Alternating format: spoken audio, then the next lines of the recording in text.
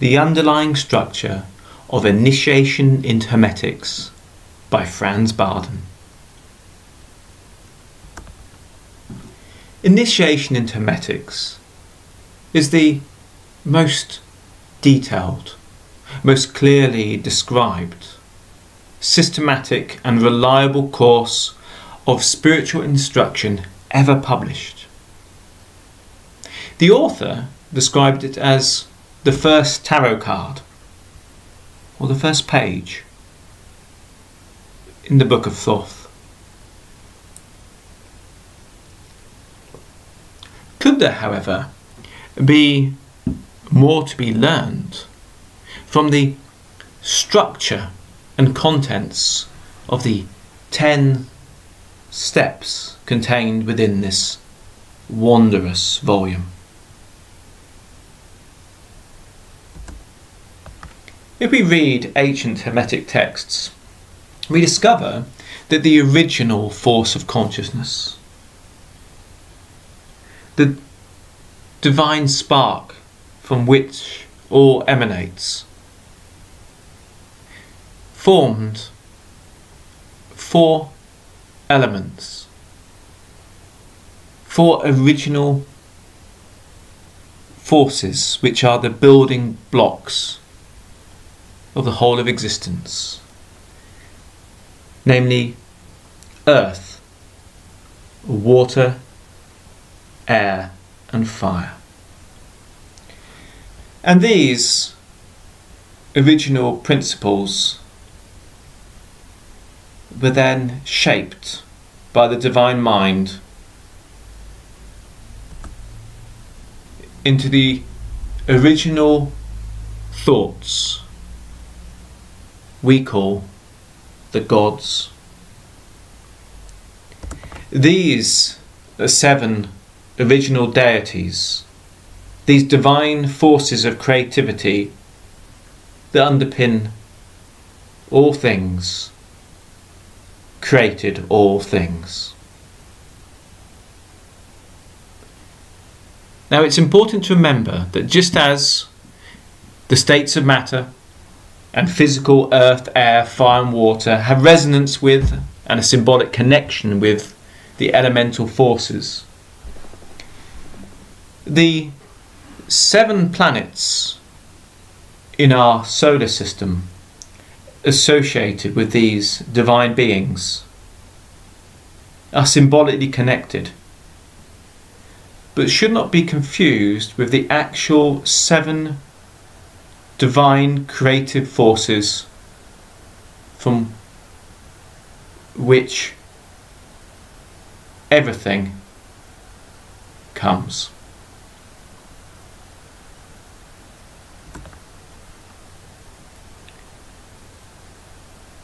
Now if we read further in these Hermetic texts, we discover that the way of immortality, the path of perfection, is actually a journey back to the original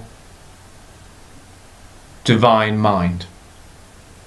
And we do this by first mastering and then traversing the planetary forces and spheres. In this video, I'm going to describe the process by which this takes place.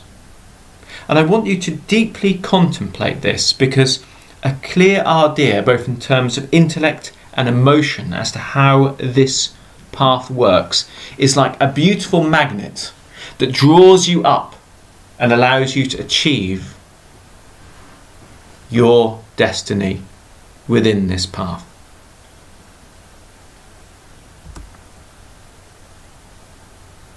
Originally, this teaching was only represented in pictures. And because we had teachers and schools, this was all that was needed.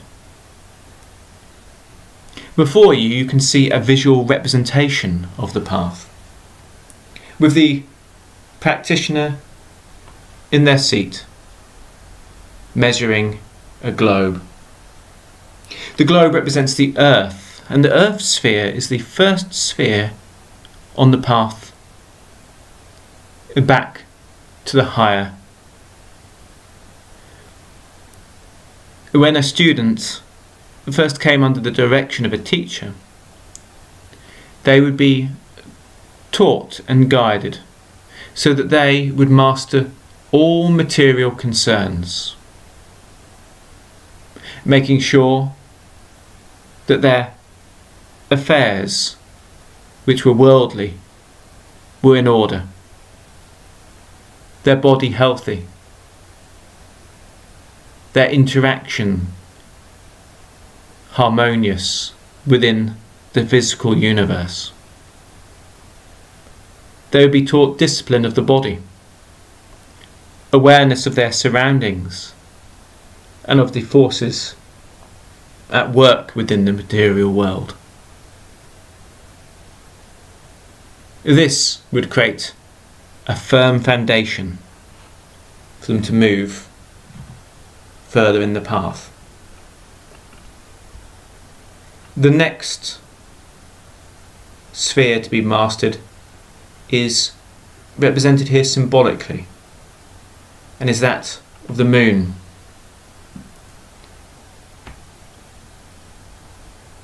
The moon represents our imagination, our ability to picture things in our mind and to dream and to sense hidden forces. The teacher would make sure that this element of their personality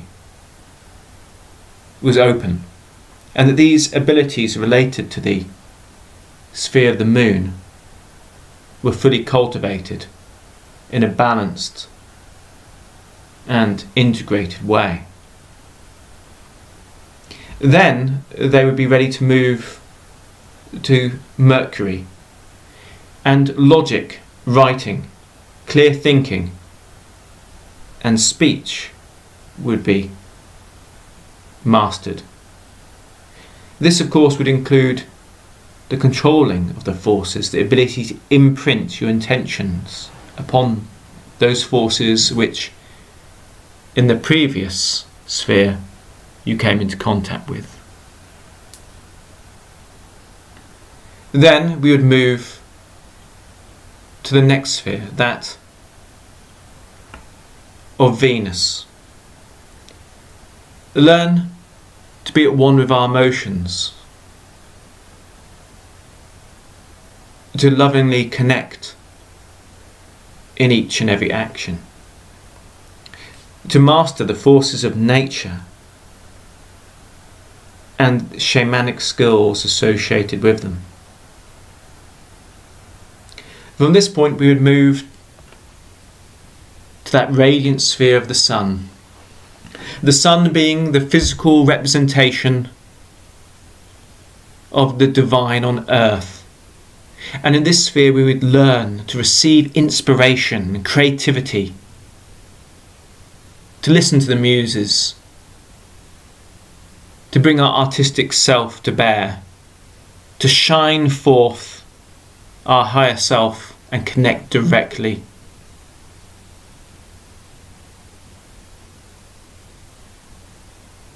Then, stepping beyond this, the practitioner would be taught the mysteries of Mars, of mastery, not just of the self, but of the surroundings, of ambition, of justice, and when needed, of war. They would learn, thus, to bring good actions to bear through their command, but also to be able to right wrongs when needed. Stepping beyond this to the sphere of Jupiter,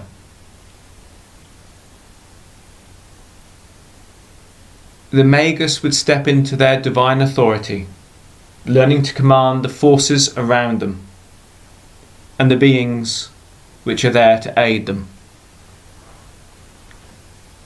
starting to bring the goodness from above into material manifestation. And then we move to the sphere of Saturn, this mysterious and distant planet associated with death, where many believe you cannot go while you still have a body. And through the gateway of death, the practitioner would take on a godlike level of consciousness. And then, and only then, as we see above, a canopy of the fixed stars and the zodiac, would the journey start to continue out from the self into the higher realms. Originally, this process would be practiced within a school, and the teacher would be able to see which spheres or qualities need to be enhanced to higher degrees in students through their personal interaction. If we look throughout the different traditions in antiquity, we can see that this idea of a travel through the planets, arising on the planes, is quite universal. The Pythagoreans saw this as the harmony of the spheres. We even see the Christians take on this idea in their levels of heaven to which you can ascend. And of course, in the modern day, many people are aware of the Jewish Kabbalah, which has the same planets represented upon it.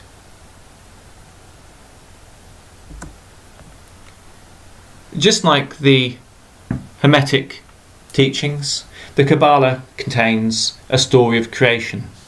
Before you can see the flaming sword or lightning strike that formed all the sephiroth or spheres, but also the serpent, whereby we can travel back up to the original source. But let us contemplate this journey from a Hermetic point of view.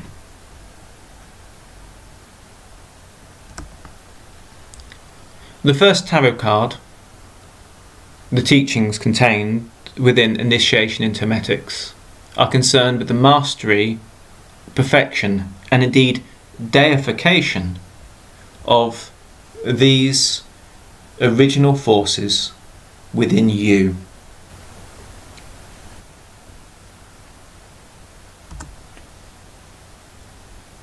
Before you is a representation of the tree of life, with the planetary spheres put in their appropriate positions. Now let us trace the course of training we have within Initiation into Hermetics and see if they correspond to the correct positions if we were to follow the serpent's path in the Kabbalah.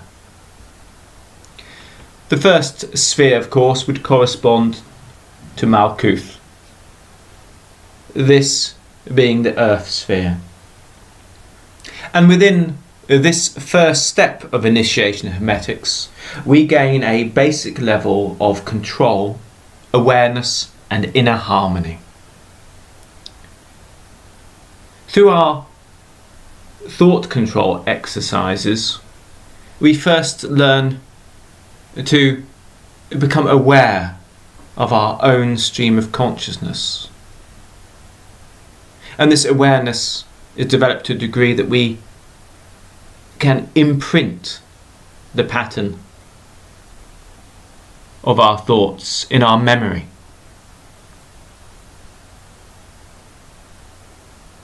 We then move to making sure that we can fully apply ourselves to each and every action and be in the flow of what we're doing in life.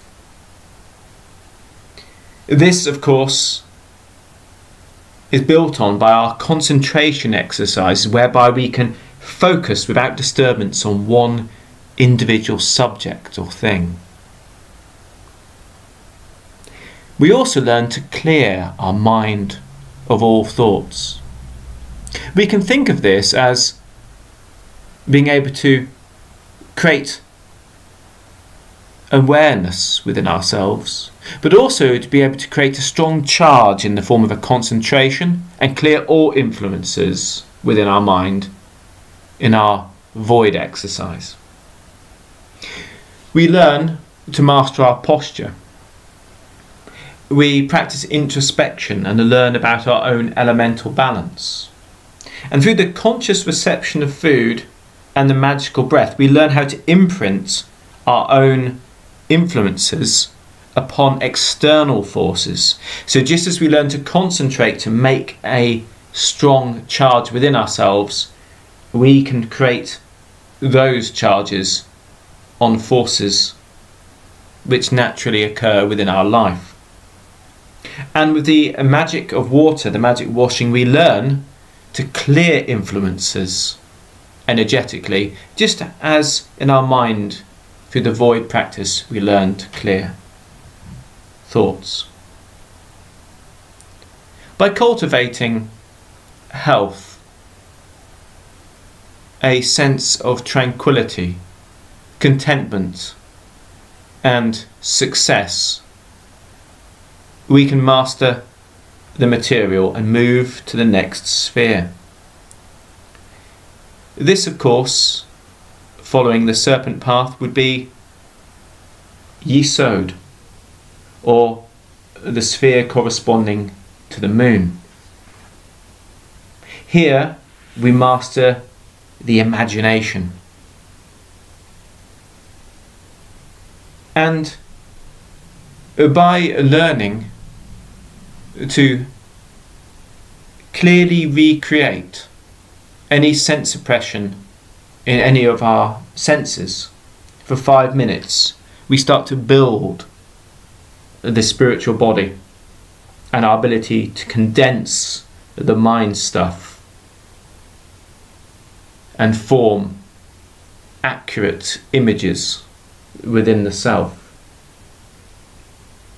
Our lunar work continues in the sense that we learn to reprogram our subconscious and bring the deeper forces of the self into harmony as we balance the mirrors of the soul.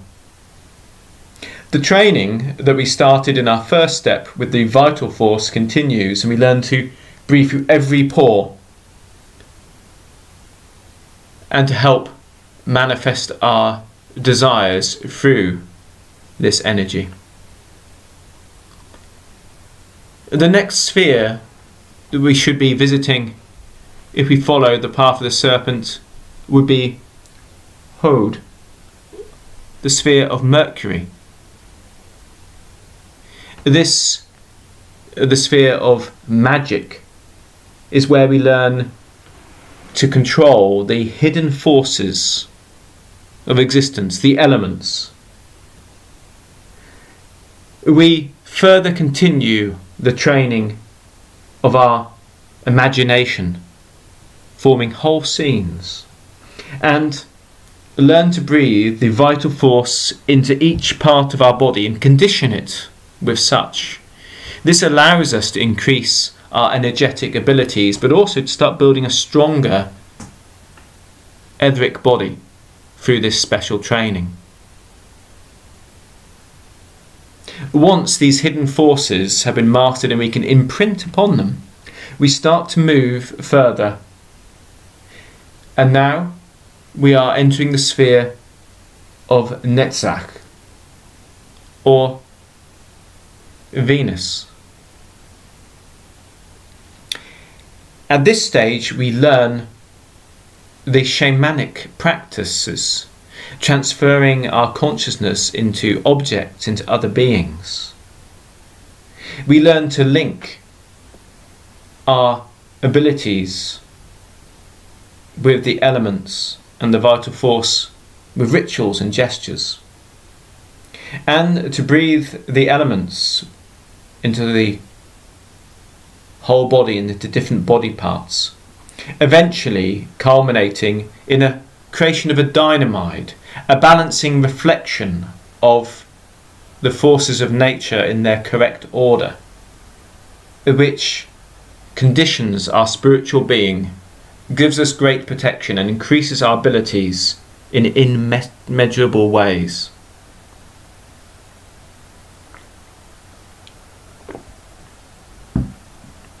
Then, moving forth from Venus or Netzach, we move to Tiphareth, the sphere of beauty, the sphere of the sun.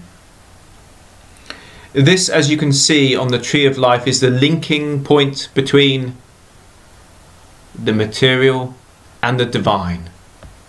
And it is no surprise that in initiation into Hermetics, we find ourselves specializing in communication with the hidden beings, and in particular making contact with our holy guardian angel, our teacher, our link with divinity. Likewise, in this step, we learn to shine forth the elements, to project them as if like sunlight, forming different shapes, filling rooms, learning to release with force, charging external things with these great and powerful forces.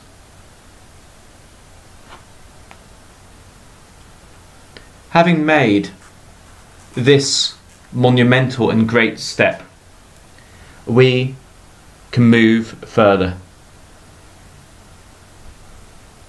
into the sphere of Gabura, of Mars. Thus, we find ourselves really starting to assert our power within existence. With great force, as we come to this level, we are able to develop powers which influence the world around us. Learning to create artificial beings which will be able to undertake work for us.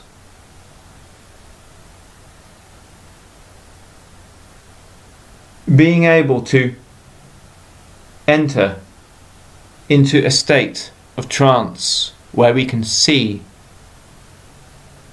deeper and more clearly. Being able to master the elements from the force which controls them. In this step, we could imagine ourselves as the commander within, reinforcing our weaknesses, creating soldiers to bring forth good works and justice. Then,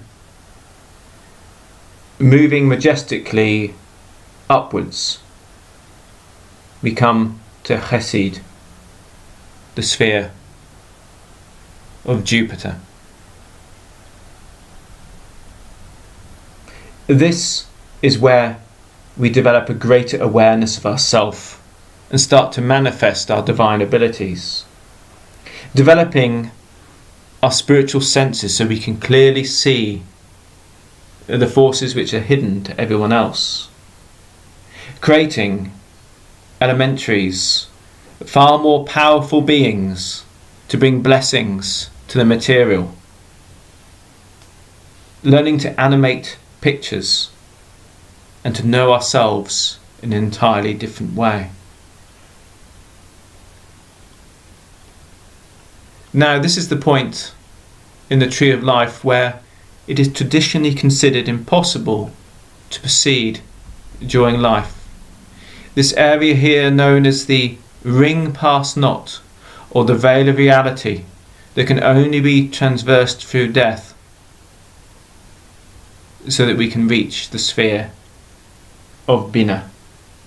But of course, death and rebirth are one and the same for the Hermeticist, and it's within the step corresponding to Bina that the Hermeticist following the Franz Bardon path learns mental wandering, so they can send their awareness beyond their body, forming fluid condensers so that their power can become timeless, learning to influence directly through the elements, forming a magic mirror, a doorway to the beyond, mastering the electric and magnetic fluids. And thus the deification of the Magus begins, as stepping beyond Bina, learning to project the spirit with full astral projection, we are enabled to impregnate our astral body with 4 divine qualities, learning to fully express our magical abilities through various means, through use of the mirror and many other techniques, producing volts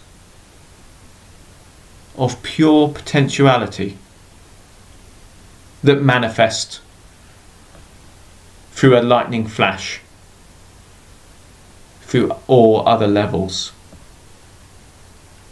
And then finally, stepping to the highest sphere, to Kether, the crown, we learn to have direct contact with divinity itself and to ascend to the higher spheres. And thus our journey, a reflection of the first, will begin, whereby we will be able to travel beyond this earthly sphere and in our spiritual body start to move through the heavens themselves. This is the underlying structure of Initiation into Hermetics by Franz Bardon. Let's walk this path together, step by step.